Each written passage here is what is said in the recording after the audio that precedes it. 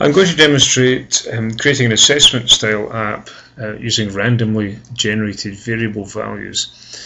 Let's assume we're wanting to write an app which tests the user's ability to apply the cosine rule. So here's a triangle.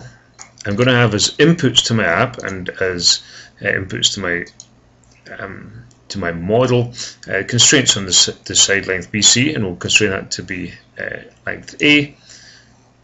A constraint on the length AB, make that B, and we'll constrain the angle ABC to be theta. Now I'm going to have the app randomly generate values for AB and theta. I'd like them to be within a certain range, and as I see, there's an arbitrary range being established for A, but I'd like that to go between a couple of whole numbers. Let's make it between 3 and 15. And for B, let's make it go from between 3 and 15 also.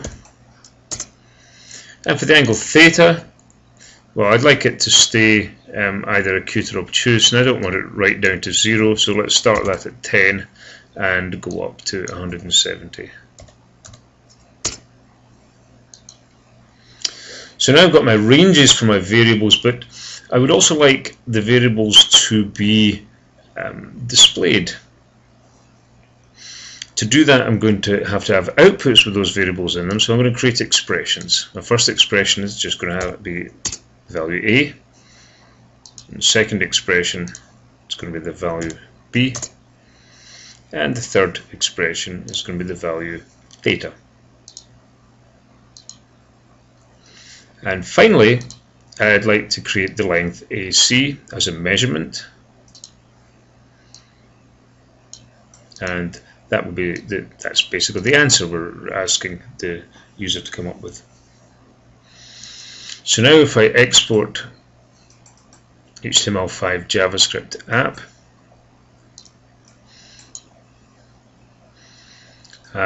auto scale true, that's what I want. Height and width, I'll stay with the defaults. Call this cosine rule. Give some instructions. Find the length AC, and maybe some instructions after the fact. We can say refresh the page to get a new problem.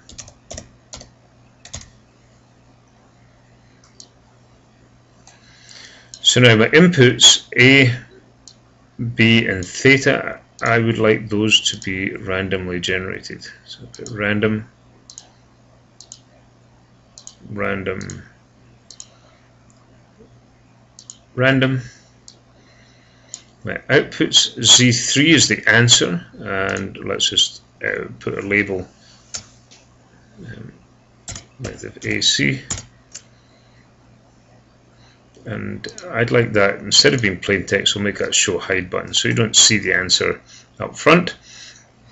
Z0 is A, which is the length BC, so we will have that in there, but we'll put the label BC.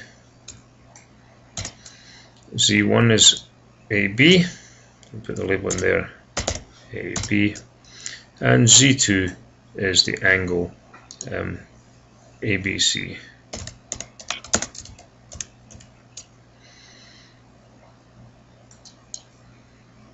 Okay, so there's my app. If I go and find it, we see we've got values of BC and AB generated, in this case both 9.